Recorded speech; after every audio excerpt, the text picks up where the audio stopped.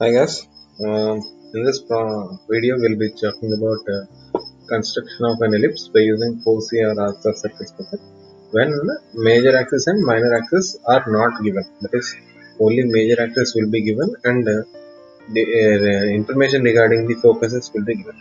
So that the 2 points focuses will be given. So this is the problem we are going to do. Let's go back. The major axis is 150 mm and focuses are at a distance of 20 mm.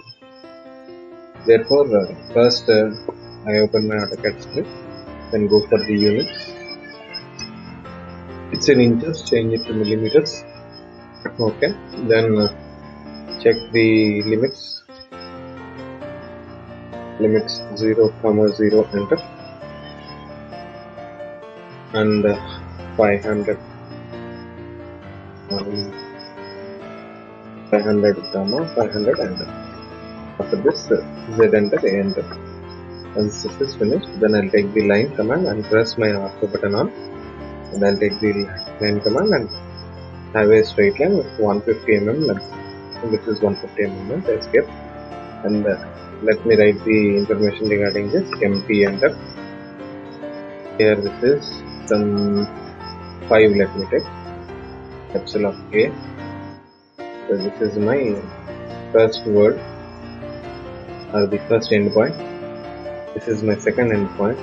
This is my B. So AB, this is a 150. Second information, he did not give any information regarding the minor axis. He has given the information that the focuses are at a distance of 20 mm each end. So focuses will be basically on the AB line, that is major axis line only. There will be somewhere at this point and at this point, but the information is directly given. So let us take the point directly. So first P, T, Y, P, E. Use P, T, Y, P, P type command and change the point style. Keep something like this. Okay. Select the points by using PO command at each endpoints. Repeat the command by using space bar or enter bar here and here. Now select this one. Use move command. Select A as your base point and move in the positive x-axis direction. How much? As per the information here, 20 mm. So this side it is 20. Drag and right 20 and press enter. So you can see that the point is moved. Similarly, we can do for this one also now. So use move command. Select B as base point and this side 20 mm. So these two are the focuses. So we'll write their names directly. This one is F1. This one is F1. The same thing will be done here also, but this point is F2. This point is F2. Also, we need midpoint now. Therefore, midpoint will be selected directly by using point command. You can see this midpoint is selected here. Now, as usual, since these two are very much important to me, I'll give some red color for it. Escape. Now, give the name to the midpoint also. This is something like O. We will be giving every time this is O. Therefore, here also will be giving. Now, this is your information which is given in the question. Now, step is that from F1 to O, we can take randomly 4 or 5 points as it is like in the previous one. So here we'll take 1, repeat it 2, 3, 4. You can take 4 or 5, it depends on your requirement. So don't confuse with O. Therefore, I am using some other color as O. So with that, I won't get confused. See, these color combinations will be used for that second. So give them names. Something like 1. This is 2.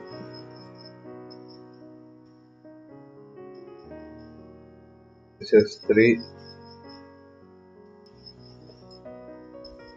And this is 4. So if you are not giving the names perfectly in the beginning itself, you will get definitely confusion. After this step, what you will do? You will take circle command. From A to 1, you will draw a circle. And similarly, from B to 1, you will draw another circle. Then we will change the circle center points from A to F1. Escape. And here also from B to F2. Escape. Then use point command, PO command, for noting down the points of intersection of these both circles, which are drawn at F1 and F2 centers with A1 radius and B1 radius simultaneously. Once these 2 points are obtained, delete these 2 circles which are not necessary for us, delete it. Then you can give them names, something like this is P1,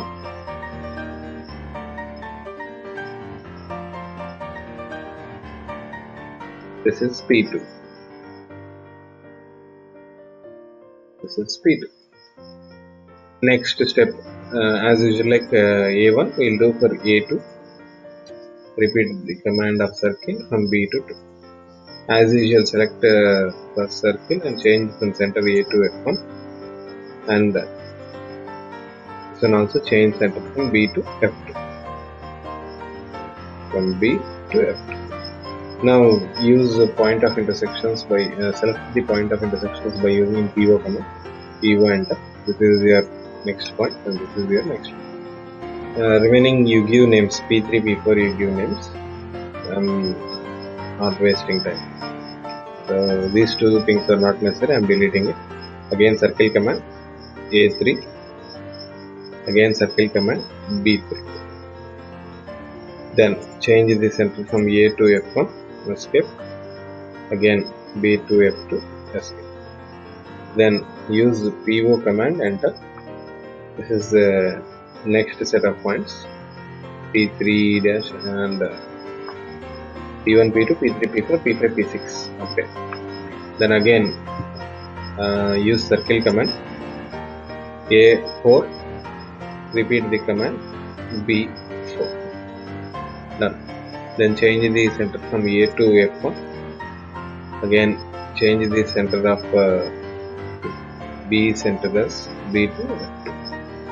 Change it from there. Repeat point command 2 times for intersecting these 2 points. These 2 points are up. So these 2 lines are not necessary for me, circles are not necessary, I am deleting. You see the point sizes are not accurately good, so what I can do is that P, Py, P I can press and let it be some 4 and press OK. Now you can see all the sizes are in equal size. Now what I will do is that I will use mirror command and I will select all these points which are obtained here and press enter, and see that my ortho mode is on, and from O I will draw a straight vertical line like this as an axis of my rotation and press no, then all the points are obtained. So now join all these points to get a smooth curve which is an ellipse. So this is the process. Spline fit I will take now. Use A, point 1, point 2, point 3, point 4. In the previous problem we used to have a center point here, that is the minor axis, but there is no option here. So 0.6, 0.7, 0.8, 0.9, then B, then this point, this point, this point, this point, and remaining points also join. Remember one thing, we do not join the last point, we use the close command. If you are not using the close command, we will get a sharp edge. So use the close command. Therefore the curve is obtained. Now select this curve, use some different color, and then give some line weight. For the line weight to be shown, we have to press the line weight display. So here we will get it. Then as usual we will type the information, empty enter somewhere here. Whatever the information is there, I want it to have phi height, therefore phi height I have selected. And here the construction of ellipse, whatever this thing is there, I will write it there. So I will type it here and tick mark. And I will just click on it once. I'll click on it once.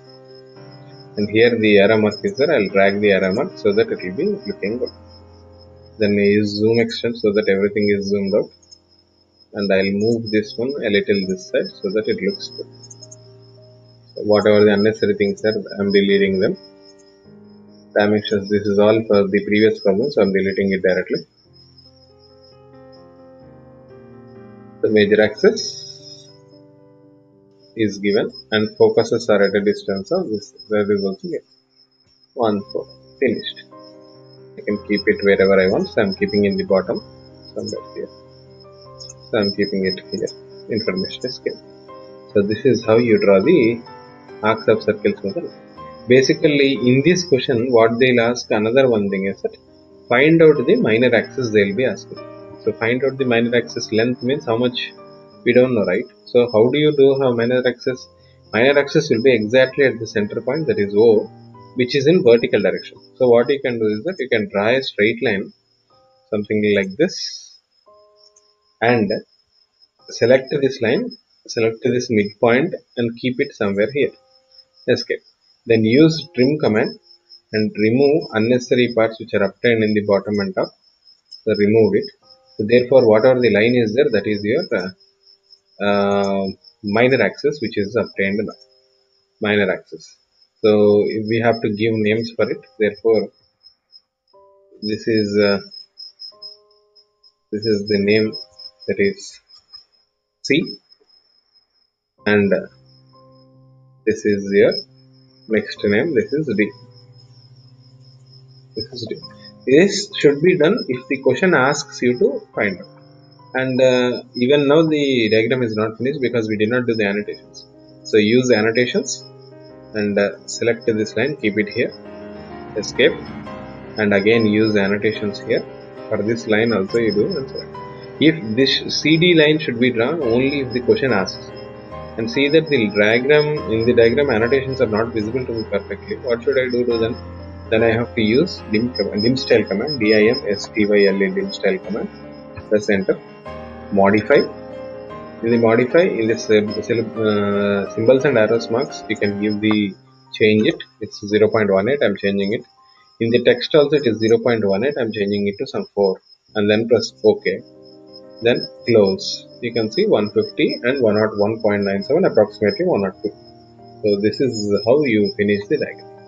After this, the diagram is finished.